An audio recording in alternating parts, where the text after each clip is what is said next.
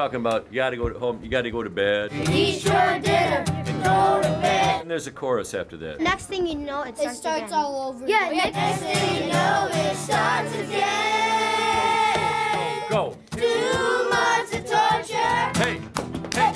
Yeah, I like the hey, okay? I'm a professional songwriter from Nashville, and I come up here with my skills and my techniques. My dog ran away on my mom's birthday. Once was a sloth. Sorry.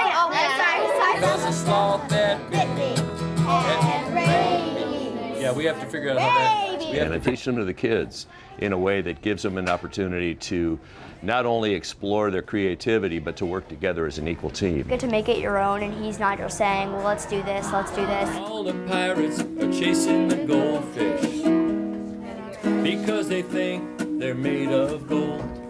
That work? Yeah, that's it. First, you just make ideas, and then you try to rhyme them and make them into lines, and then you rhyme those with other lines to make them into verses. Banana crab, sailing on a cracker boat. Banana crab catches his goldfish. And then you try to make as much verses as you can, and then you try to make up an ending, and then you have a song. It's a lot harder than it seems. Like, you think, oh, I can just write everything down that I think, but really, it's like, oh, this is hard. I have to think of good ideas for this song. Talk to me.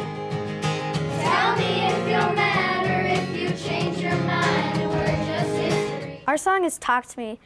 I like it because it actually tells a story, and it's not just a bunch of like ideas and random things everywhere. I say, just bring me lumber and I'll help you build the tree fort. So if I can conceive of what they're after and I can pull from them, I have ingredients. And I say, if you guys just give me a list of the things that you've come up with, let's see how we sort those and arrange those. And we talk about how to do that. That's a short bridge.